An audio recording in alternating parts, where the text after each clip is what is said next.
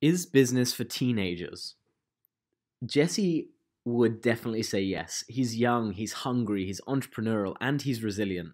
And I really admire the grind that got him to living this kind of funny split life between one day being in a CEO's boardroom and then the next day being shouted at in calculus class because he missed class, all before he hit the age of 17.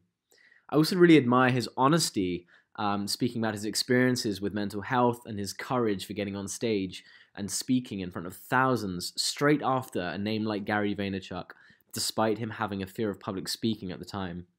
Jesse continues to excel, push himself forwards, and I think he's a really inspiring person to listen to. Picture this.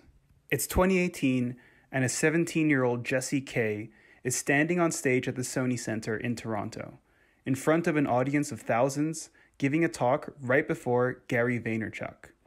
And Jesse begins his speech by describing his lifelong struggle with severe anxiety and panic attacks. But despite that, Jesse went on to build a successful agency, working with some of the world's biggest athletes and business leaders. One lesson you should take away from this interview is that through sheer willpower, determination, and authenticity, Jesse has tackled his own challenges head on. He's got a great story, and you'll enjoy listening to this.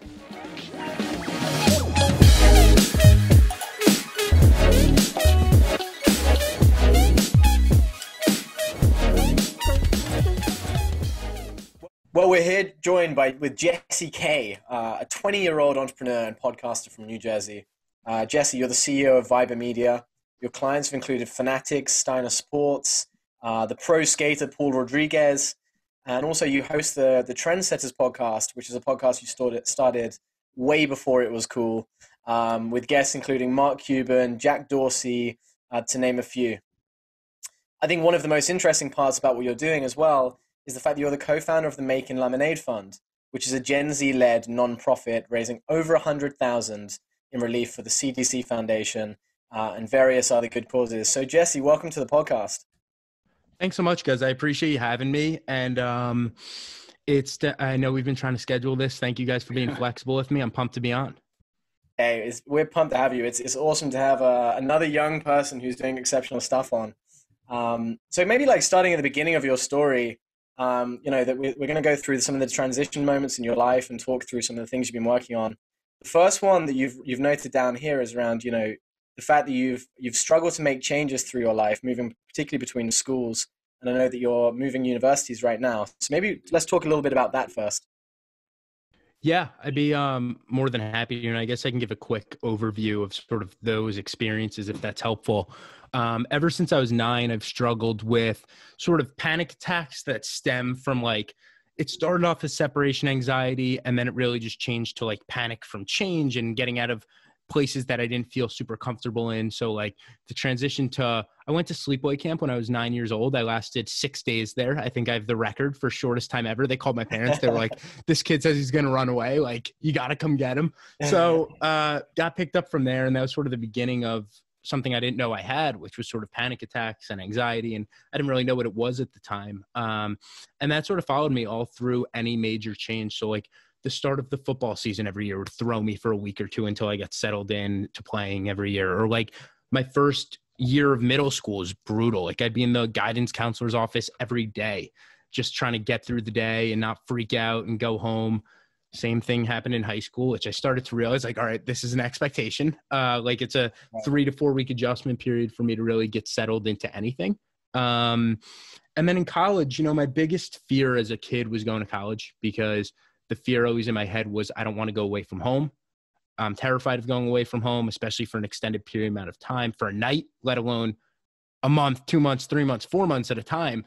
So really all of my close business friends didn't go to college, and I knew I had to do it just more as a personal thing more than anything else. Less of the academic side. It was more I just need to do this to prove to myself that I could do it.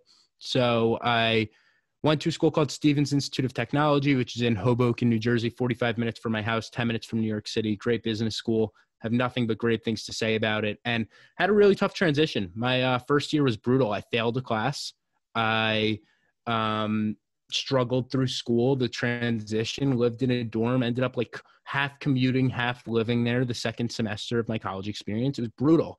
but eventually got through it. And I think that was kind of the beginning of my maturing, realizing that I can get through these transitions, and business was so helpful because I started traveling for work and conferences and speeches and all this stuff. And I realized I can do it. So luckily, like, got past that to a pretty good amount, lived alone last spring, then lived with a bunch of roommates this fall, had an amazing time, and got a really cool opportunity to transfer to Cornell up in Ithaca, New York, starting next semester, which I'm pumped about. But like I was telling you guys before we started recording, it's like now we're inside the 30-day window of starting something, and the same feelings sort of come up, but it's great because at this point I know it. I've lived it for 11 years. I can expect it. I sort of know how to deal with it and who to talk to. But it's fun. I think this will be cool to listen back on for me in like a month or 2 months when I'm really in the thick of it. So kind of going back to those first moments when you're going through some of those hard times, like what was it like to experience those changes and kind of actually going through it in the moment? Brutal. And it's gotten better as they've happened more often because you recognize patterns, and I sort of know that, and my whole family knows. I could not have done this without my parents and their help. They've been critical to being able to sort of work through this and get a great support team around me to do it. But I would not wish a panic attack on my worst enemy. You feel like you're going to die. It's insane. And like, it's a never ending cycle for hours, days, weeks. It's horrible. So when I didn't really recognize what it was and how to really cope with it, it sort of alters your life and stops it. There's not really anything you can do to break the cycle. But I think the key thing I've learned just from having to deal with this over the past decade is recognizing the feelings. Like, I knew that within 30 days of this new transition, I'd feel it. Yeah. So making sure I started talking to the right people, writing stuff down, goal setting for it, having coping strategies. Like, I'm just lucky now to have built enough understanding of what I've gone through over the last 10 years to really create a game plan for it. And do you think this is something that has shaped the way you approach life? Because I'd imagine, since being at a young age, having this separation anxiety, this panic attack stuff, it makes you probably, I would imagine, feel different from other kids. But has that fueled you to maybe do different things or approach life in a way that other people don't? Yeah, I think in the moment it sucks, but I don't think I'd be the person I am today if I didn't go through those experiences. I just think it gave me like a grit and a sense of appreciation when everything's good, that like some of the small shit that we get upset about in real life really doesn't matter.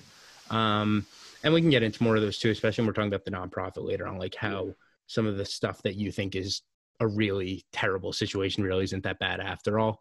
But yeah, I think I've learned along the way sort of how to go about it and recognize it for each situation that I sort of go through. Because I think it's like fascinating. Like, you look at if I were to Google Jesse K, I'd be like, whoa, this guy seems like a complete badass. Probably like the most, like, a confident, ambitious young guy that's accomplished so much that I probably wouldn't know the full story behind that. But I mean, yeah, like at the surface level, I feel like people that don't know you might not realize that this is a big part of shaped who you are. I appreciate it. But yeah, no, I think that's why on my podcast and other shows I go and I really try to emphasize it, especially at the beginning, because I think there's so many kids that are struggling with anxiety. And if I didn't figure it out, I would not be doing what I am today. Like, it was critical to work through it, and business was the reason I was able to work through it. But without working through it, I'd be crippled in anxiety still over stupid shit. Like, now, if you're putting out like 5 fires a day in business and work stuff, like one of those would have taken me down in the past. So I really try and make it a key point of emphasis for people because I've just heard so many stories from people either coming up to me after I do some speech or hearing a podcast or some conference, and they're like, my son or my brother struggles with this so much. And I think it'll be awesome for him to hear that it's possible to sort of deal with it and use it as an advantage moving forward. And I think that's so empowering, right? Building that resilience and knowing that you can do that and you can still achieve things like, getting Gary Vaynerchuk on your podcast and doing these things at like before the age of even 20 as well. I mean, it takes some people a whole lifetime to build up that confidence, and to be able to do that through these struggles and hardships is just impressive. Thanks, guys. I appreciate it. So I'd love to know, one of the first pursuits then that you went through was the podcast. Like, how does that come about? It's super funny. I was 16 years old, still trying to like find myself. Like I was like that kind of fat kid interested in business, played sports, but like didn't really know what he was. Like I was like an offensive lineman in football. Like I wasn't in great shape, like good enough at sports, good enough at school. Didn't always knew that like business was my passion. And I was sitting in an entrepreneurship class that I actually tried to drop out of because I was like, you can't teach entrepreneurship. That's so stupid. And I end up not dropping it. And because it was too late. By the way, in my opinion. 100. Yeah, I thought so too. And I was sitting in the class, and the year-long project was you had to create a product or service and write a business plan about it. And I realized all these kids in my class had super creative ideas, but nobody really knew how to execute on their business plan.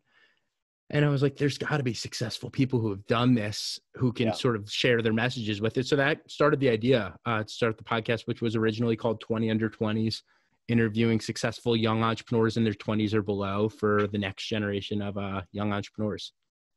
And I love that. And when that happened, like, did you have a game plan? Did you have like a vision for the future? Was it like, let me just do this as like a project, see how it goes? Because it started off as a project. Yeah, because like at the time, podcast was just 2017, right? Like I'm like Joe Rogan was already like pretty famous by then, but like at the time period, this was 2016 actually, which is crazy. And did you think about podcasts as like a business, or is it like, did it seem obvious or no?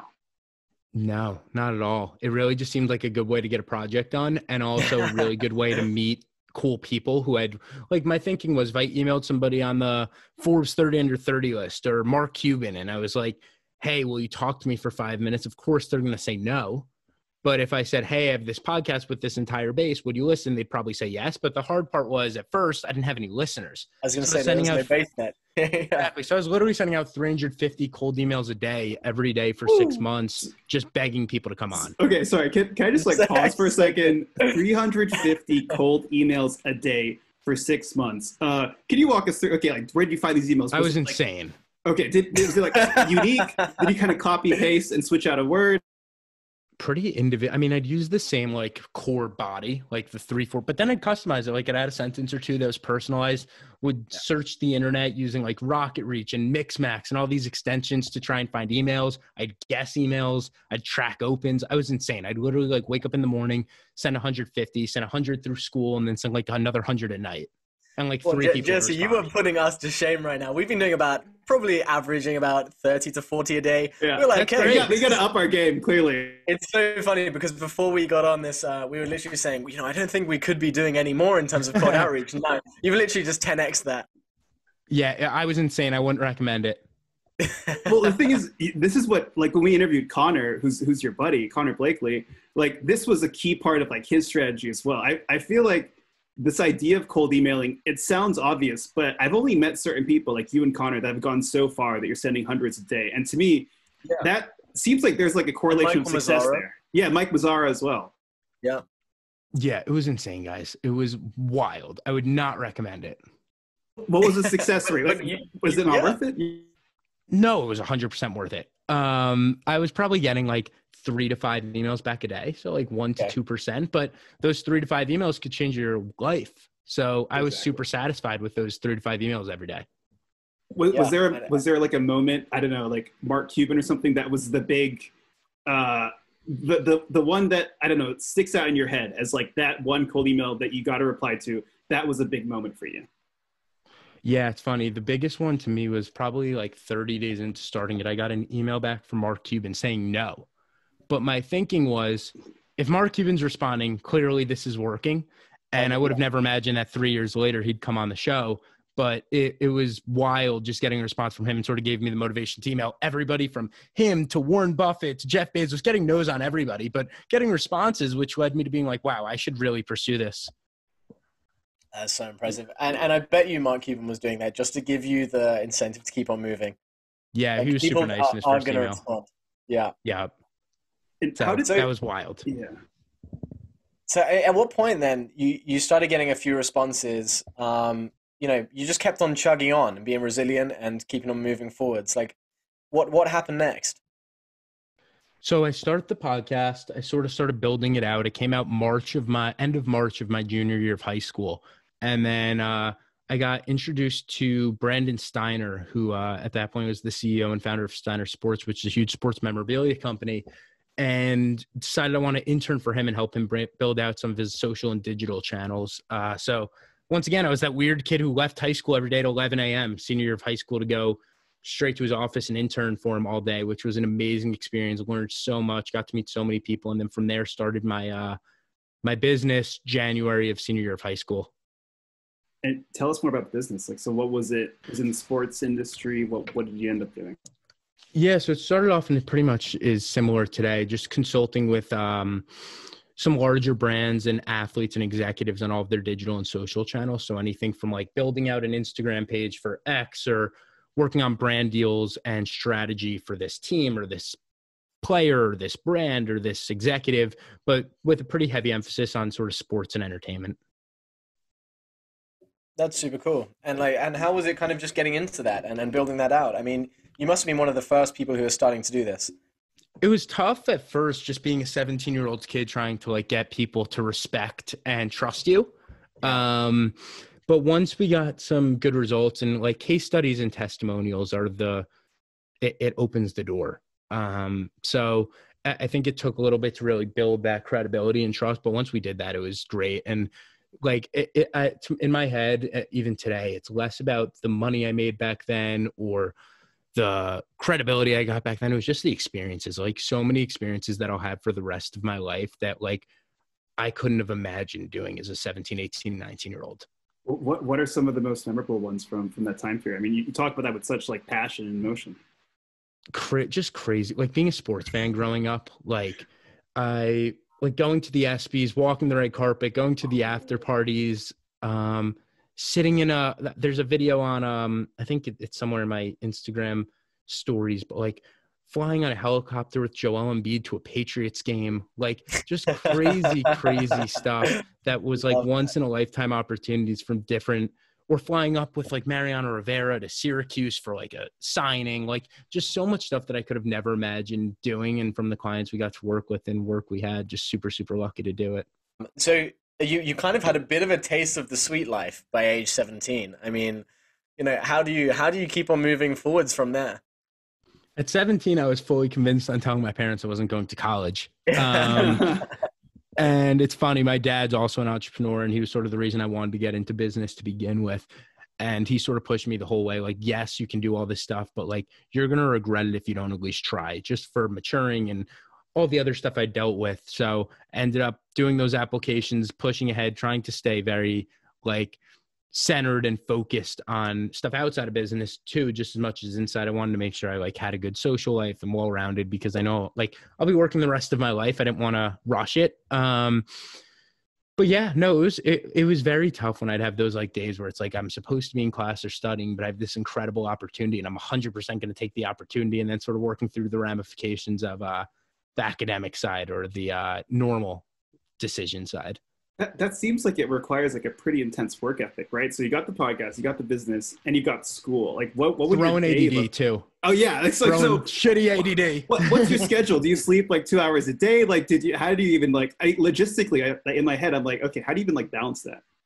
So back then, I was a horrible scheduler. Google Calendar became my best friend. I'd block out everything, but still, like, I'd forget stuff all the time. Like, I was not organized enough. And I think prime example of this is freshman year of college, when I struggled. Like, I made a jump. I thought I could do it all. I was traveling to conferences and I guess maybe pissing some teachers off for like the administration was giving me a go ahead to go speak at a conference, but the teachers weren't happy.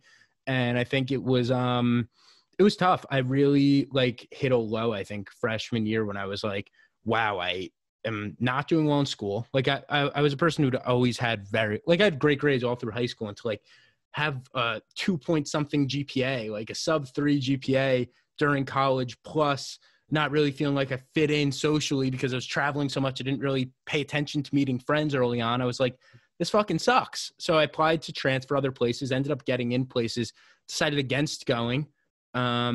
Really like went in on trying to build relationships at Stevens, which I ended up did. I loved the school, had some amazing relationships, and then was just lucky that a really good opportunity presented itself that I couldn't turn down. Yeah.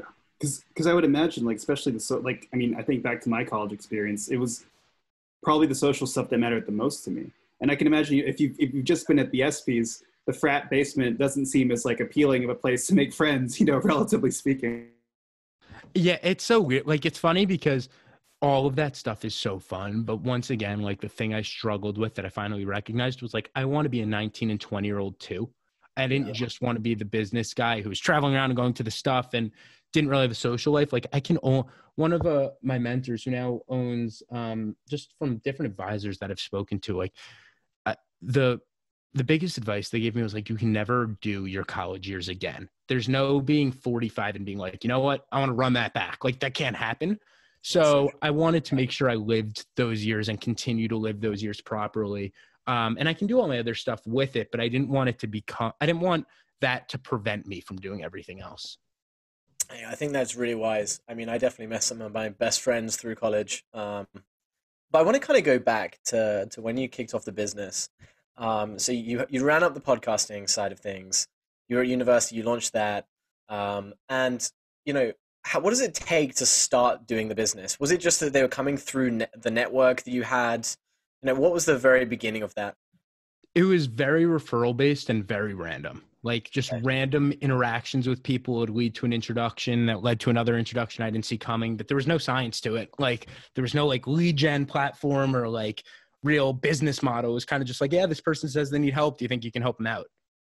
Okay. And that was like pulling in your expertise as just being someone who's, in Gen Z.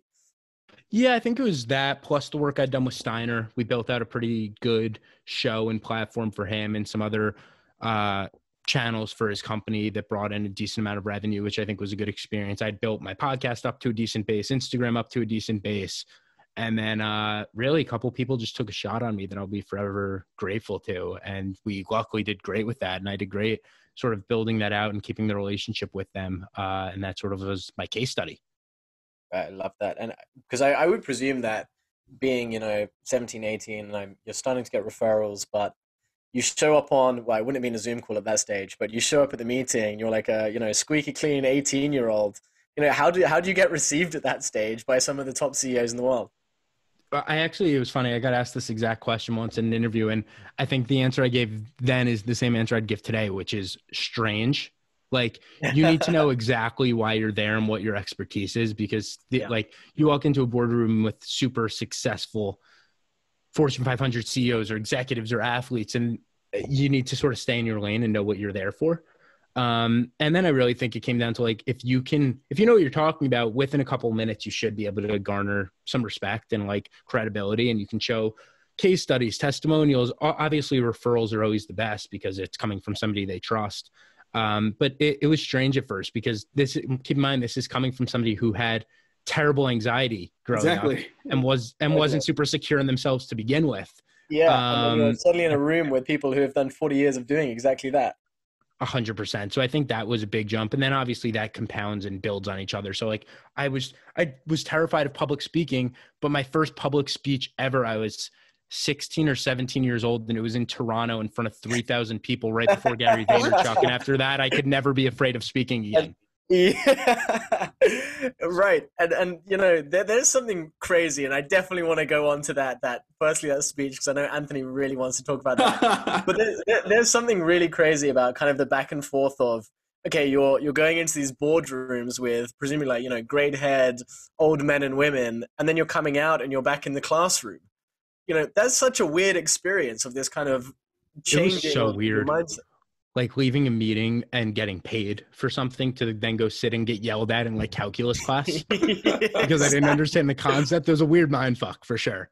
Yeah. Yeah. And at some stage you must be starting to think about, okay, how do I make sense of all of this stuff that's going on in the world around me and where my place is in kind of, which circles I belong in. Yeah, it was so weird because I'm just thinking back to like senior year or end of junior year of high school for me, and senior year, or early senior year. Like, I'm leaving school at 11 a.m. I played tennis for my high school the year before, but I couldn't senior year because I was leaving at 11 a.m. I was doing all this travel, but I also wanted to be friends with my high school friends, looking at colleges. I didn't know how to go about that whole process. It was strange. And it took me a while to really find myself and where I sort of fit in and what that mix and dynamic was. What were your like friends and fellow students like saying? Did they think you were kind of crazy? Fucking insane. Fucking insane. Of course they did, because they're probably like, going home. Nobody knew what a podcast was. But it probably also sounds really cool. They're like, yo, why is Jesse hanging out with like the NFL player right there? Why did I just see him on Instagram doing that? Oh, the best is when you have people that are like talking shit about you like all of your high school years and like just talking shit, and then they're like, hey, can I come with you to this event? And it's like, no. Fuck off. Yeah, exactly. But no, I was that crazy kid who like would walk around my science. I remember this vividly. I'd walk around like my science lab class, junior, senior of high school, taking people's phones to leave subscriptions and reviews on my podcast. That is an amazing tactic. Okay, we're gonna write that down. I hit new and noteworthy in 3 weeks. My school had 350 kids a grade, and I went through every homeroom, and I was like, can I say something real quick? And I'd go to all my friends, and I'd say, please give me your phone. It will take 10 seconds, I promise. Take it back if it doesn't. And I take their phone, subscribe, 5 stars, show is amazing, submit, 3 weeks, new and noteworthy. Jesse, I was on your podcast earlier and I was like, there's so many 5 stars here. That was it. They were all for me. Jesse's whole high school. Yeah. Thank you to Northern Highlands Regional High School, class of 2018, for hooking that up. Oh, that's just exceptional. So yeah, back to that Gary Vaynerchuk moment, right, where you're on stage in front of 3,000 people. My dad so keep in mind, my dad is my go-to for anxiety and like he struggled with it when he was way younger. He built it's funny. He actually went to Cornell too, which was kind of the passion of me wanting to go there, and built a successful business right out of school. He's been running the same one since and grown it to an awesome company. And he's always been my direct mentor and the person I went to for panic. He's my right-hand guy with just working through that. I had an hour-and-a-half long conversation with him today over lunch about my anxiety about school next month. All of that context what an amazing relationship to have. I would be nowhere near where I am without my parents. Like most influential relationships, and I'm incredibly lucky to have that because I know so many people don't have such a supportive set of household and parents and siblings who will support you no matter what and sort of always be there for you. And I was not an easy child, but I think that's important to note because when I had to fly with my dad to Toronto. I was 16 or 17. And I ended up I'm actually not going to say that. I'll tell you guys offline what I was going to say. But my legal sense came in. I'm not going to say the second part. But to check into hotels, you have to be 18. So I ended up finding a workaround. That's what I was going to tell. Found a workaround that made me 18 sometimes in certain states. But to check into hotels. But at that point, my parents would have to go with me. So keep in mind, I had horrible panic attacks, had never spoken in front of an audience. Like I practiced this speech. I had 8-minute talk. I had practiced once. I practiced in front of my mom, dad, younger brother, younger sister, 4 people, got on a plane to Toronto, stepped onto stage. Gary Vaynerchuk was after me right after the lunch break. And my dad was fully under the understanding that I was about to have a panic attack on stage in front of 3,000 people. It was at the Sony Center in Toronto, which any of you guys can look up. Like you walk out and you see like an auditorium, you're like, all right, that's not that big. And then you look up, you're like, holy shit, there's a second floor. So I was shocked that I got it together, and you can watch it on YouTube and you can see my voice like crack. If you look up like Jesse K, so I don't know, it's something. It's from I think the video is from a company called Haste and Hustle, but it was terrifying. And after that, I've never been afraid of public speaking ever again. Can we walk through? Yeah, okay, wow. Let's say the 10 seconds before you're getting on stage. What are you telling yourself? Like, are you freaking out? Are you like trying to like take deep breaths? Are you saying, I fucking got this? Like, what was going through your head in like those 30 seconds before the speech? It's so funny. Like, I'm just remembering this now. It feels like a lifetime ago. I haven't thought this through in so long. I appreciate you guys bring back the good memories. About a minute and a half before my speech, some aide asked me what my walkout song was. And I was like, my what? And they're like, what do you want to walk out to on stage? I was like, I don't know, put Drake on. So Drake, for some reason I was going to guess Drake. So Drake starts playing like 30 seconds before. So by that point, like 10 seconds before, I'm just in the zone, take a couple deep breaths, have no notes, I had a slideshow actually. Yeah, they gave me a clicker. I had a slideshow. And I was like, all right, I've always been good at like being able to have talking points and hit them. Like I'm a very bad scripted guy. That's why my podcast, like yours, I do very just casual and open. And I walked out there and it was a blur. And when I watched the video, I was shocked how decent I did. I didn't do well, but like for a first speech ever, I didn't shit the bed. And I was thrilled with that. Yeah, that's so great. And I mean, your dad must have been elated as well in the audience. My dad walks behind the stage after thinking I would be crying. And there were people like, I've never had this happen in my life.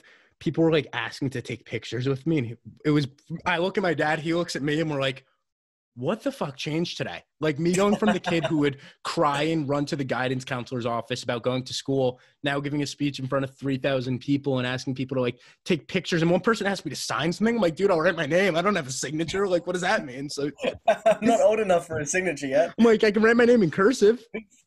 Dude, the more we hear about the story, I feel like I'm starting to hit me how kind of absurd it is. It's like you starting off saying, "Yeah, I have a fear of drowning. I don't know how to swim. I don't do this." So then I became an Olympic swimmer.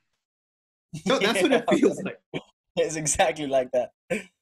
It was like I really haven't thought about that like day in depth in a really long time, and it really is. And I'm not saying this to like hype myself up. I'm more saying this for your guys' audience, especially if anyone's out there struggling with something. Like if I started my speech off with this, I remember I said, I've had the worst panic and attacks and anxiety for my entire life. If I could be standing here on this stage at 16 years old, anyone can. And I truly believe that. Like if somebody like me could be doing that, anyone who struggles with anything has no excuse not to do. And I won't even say no excuse, because back when I was struggling with stuff, you have every excuse, but no reason not to be able to work through it and have the confidence that you'll be able to do it one day.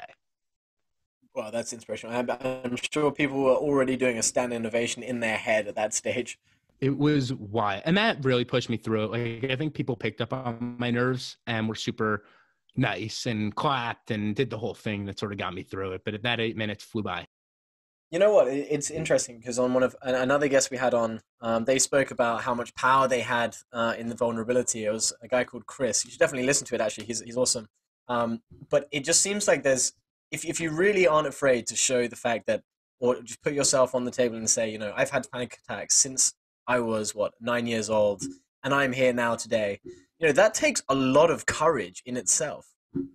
And that's the only reason why I like talking about it. Like, I really don't want to say it to like, oh, look at me, I'm doing this. But like to be able to say that I was a 9-year-old kid who had crippling anxiety, threatened to, like, it's sunk in my head forever. I started having panic attacks at 9. I'd have to walk up and down the hill with my parents to go to middle school 5 minutes away to sit in the guidance counselor's office. And now next month I'm going to Cornell, 4 hours away, to get a great education and run a business and an incredible nonprofit. Like it's possible. And the fact to think that like that horrible anxiety is only 4 or 5 years back is wild to think about, and just shows the progress anyone can make.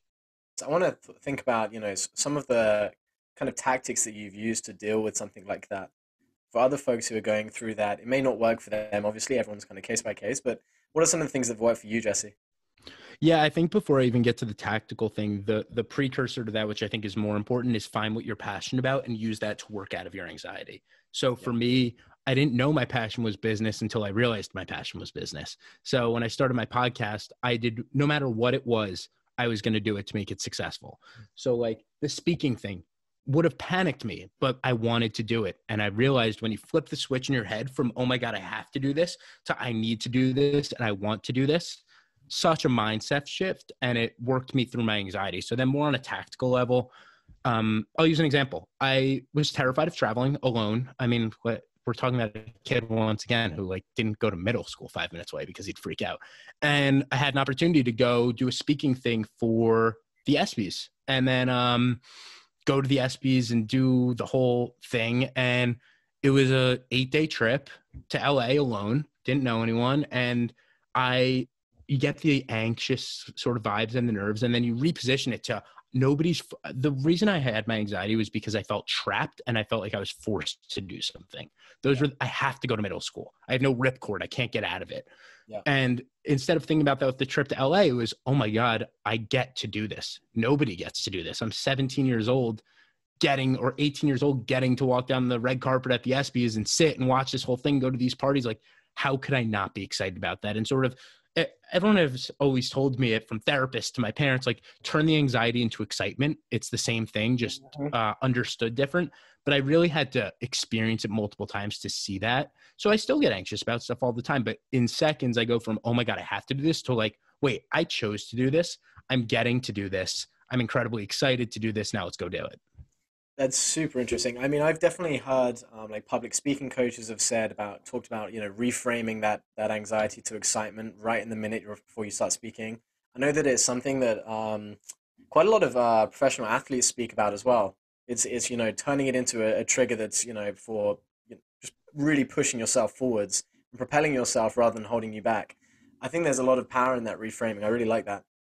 And also the opportunity, when you think about it as like, you want to take challenges rather than stay in your comfort zone. That was a big thing I learned from Paul Rodriguez, who was one of our clients and has been a friend since, who's one of the greatest skateboarders of all time. He's one of 5 people ever to have over 10 signature shoes with Nike, joined by LeBron, KD, Michael Jordan, and Kobe. And it's him. So elite at his sport, an incredible athlete, incredible person.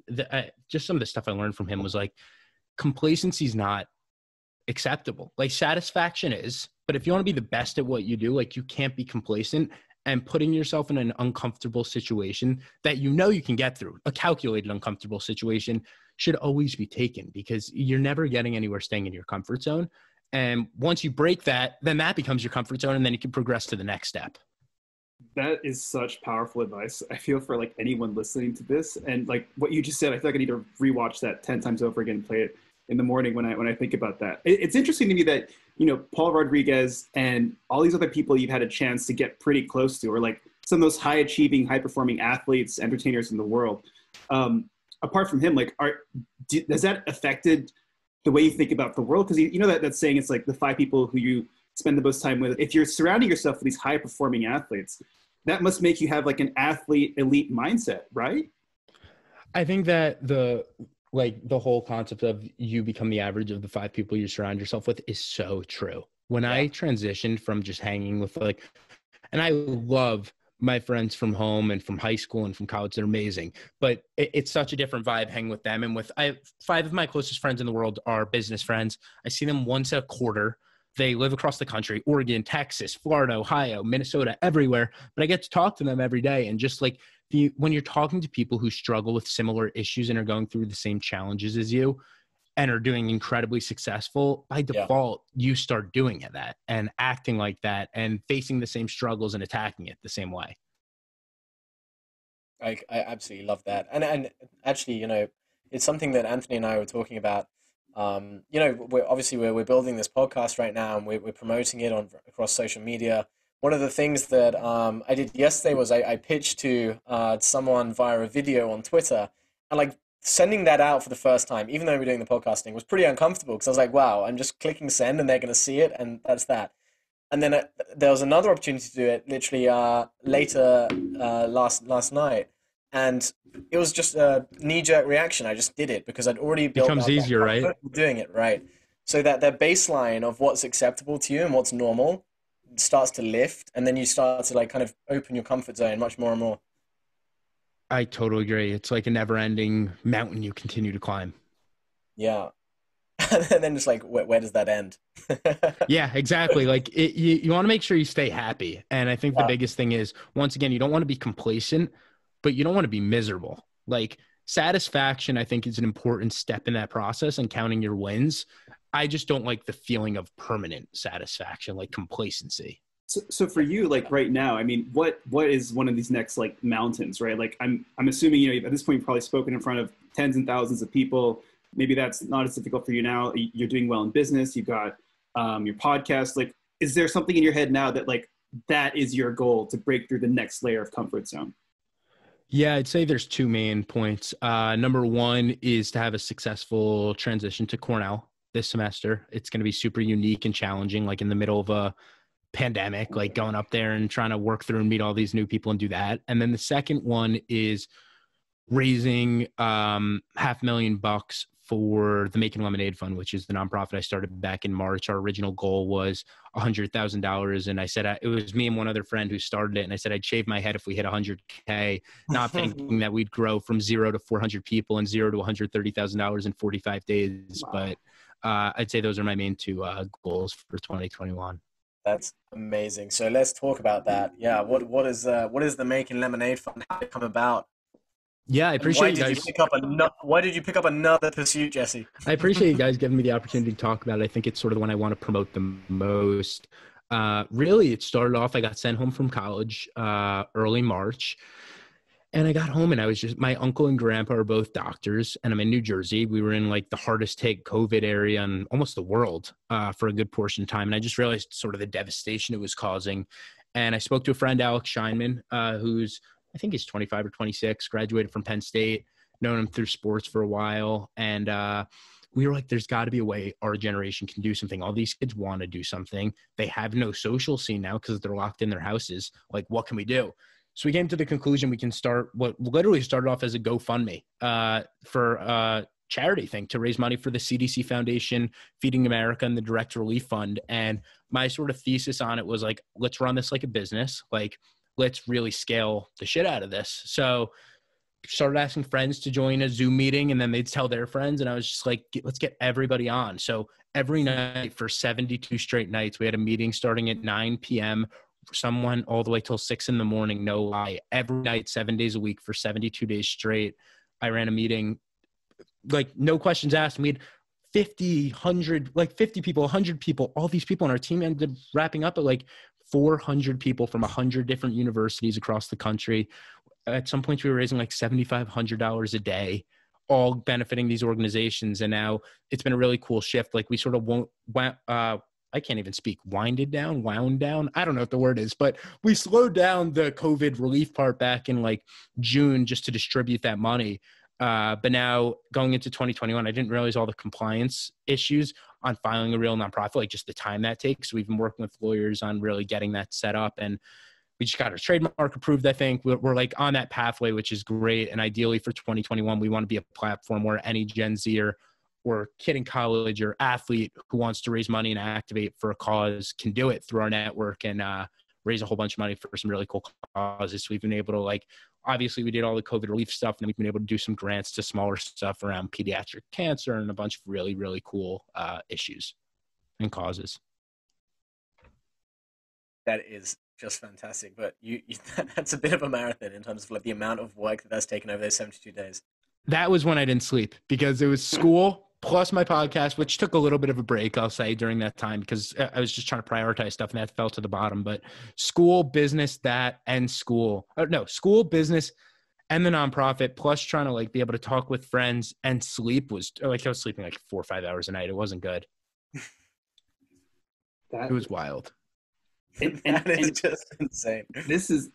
Jesse, this is an impressive amount of things you're doing. How do you feel about 2021? Are you going to double down on more than the others? It seems like the charity is really close to your heart. Is that something you want to grow even more, maybe spend even more time on it this year?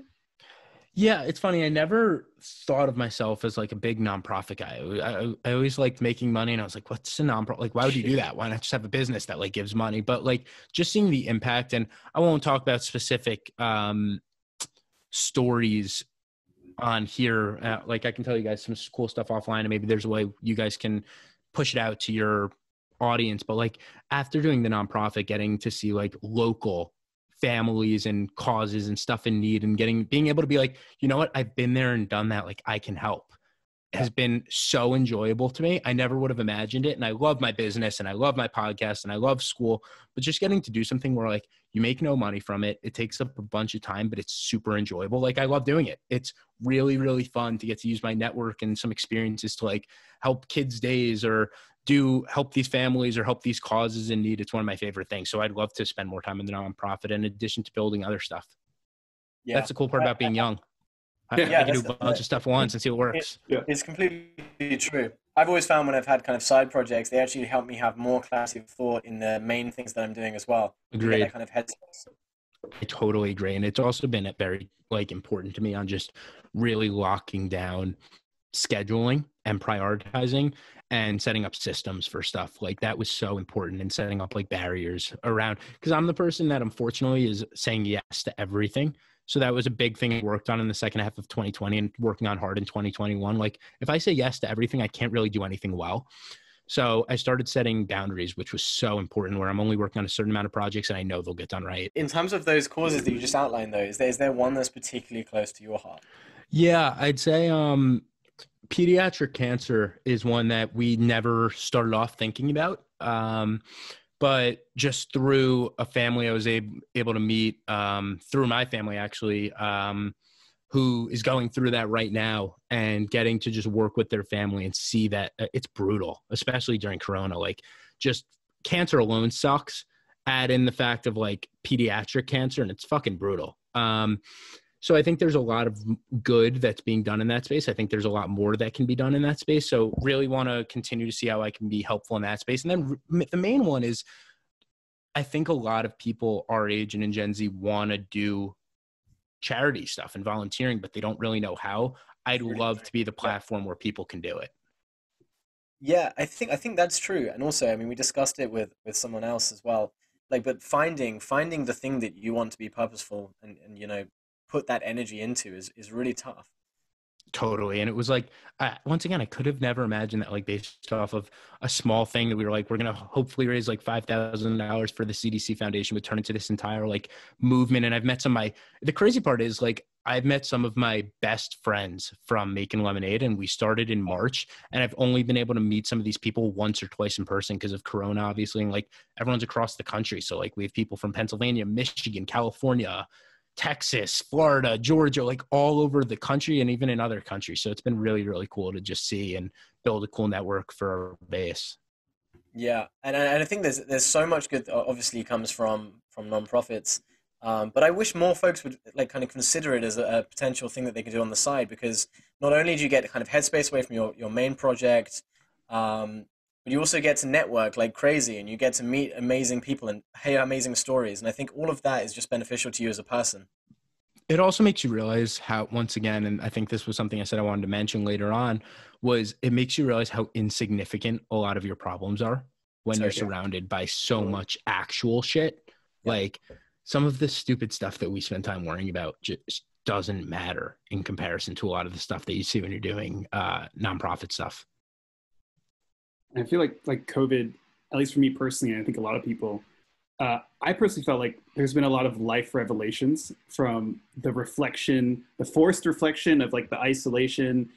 And I'm feeling pretty good about 2021. And I think everybody's probably going through some sort of version of that. And it sounds like one of your revelations was, like you're saying, maybe you never thought that something is like a nonprofit is something you're interested in. But I guess amidst all the craziness and changes happening in the world, you've actually found something super purposeful that kind of came out of nowhere, it seems like. 100%. And I think it led me to just recognizing like still my priority long-term is to be building a real company and sort of scale that up. But I think it made me realize how important it is to have a philanthropic angle to it and feel like I can do something cool, whether it's time or money or resources, whatever it is. I just think it's an important dynamic to add in there.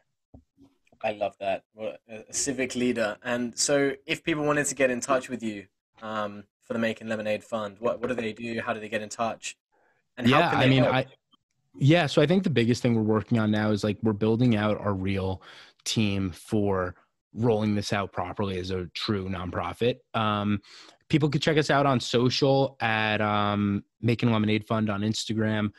We just posted a cool video, I think, or I posted on my feed at jesse.k11, and it was a cool highlight video of this year for Makin Lemonade and sort of all of the stuff we've done, which is awesome. Would highly recommend people check that out.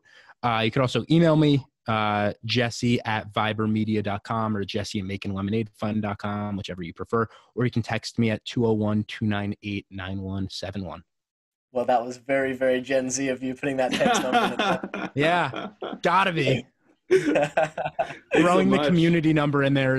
So, Jesse, 20 years from now, what is Jesse K doing? I don't know what I'm eating for breakfast tomorrow, but 20 years from now, ideally building or scaling a company that really has an impact on people in the world with a really cool philanthropic angle that hopefully sells for enough money that I can buy a sports team.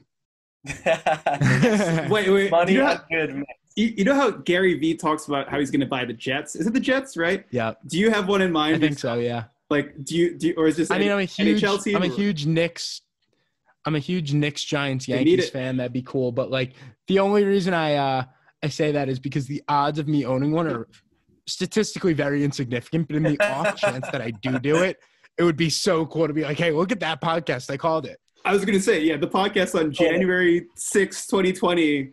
That was the moment you declared to the world your vision. I totally agree. So that's why I throw that out there. But that would be ideal. Awesome. That's amazing, Jesse. Well, we were gonna just randomly start chucking in this question, and so we're gonna ask you, what's your favorite rom-com? Oh wow, that's a curveball that I did not expect on this podcast. Quite a curve. Yeah, let me do some thinking. Well, there's so many good ones that are like, right? There are so many good ones. Like, there's so many, and I don't even really think of them as like rom-com. I more just think of them as like comedies, but I guess a lot of them have like a rom-com angle. Like, there's so many good ones from Adam Sandler. Like, I guess you could call like Click a rom-com kind of with Adam Sandler. I guess that's like my cop-out answer. I'm trying to think. There's so many. Like, any Will Ferrell movie or Adam Sandler movie is outstanding. Zookeeper is a good one. You know, it's my best. I don't really know if it counts, but like, am I getting spammed on text? I am. And it's like making noise every 2 seconds, which is annoying. I'll put myself on do not disturb. As a podcast host, that pisses me off. Happy Gilmore. I think that counts. And that's one of my favorite movies of all time. Boom. That's my locked in answer. Happy Gilmore. Okay. We'll record that. Final answer. I don't know. People might say that doesn't count as a rom-com, but I think there's enough in there to count. And Happy Gilmore is one of the best movies of all time. So I'm locking it in. Jesse, man, that's been awesome. Thanks so much for coming on. Guys, really appreciate it. You're doing really cool stuff on this. I think it'll be awesome and appreciate you having me.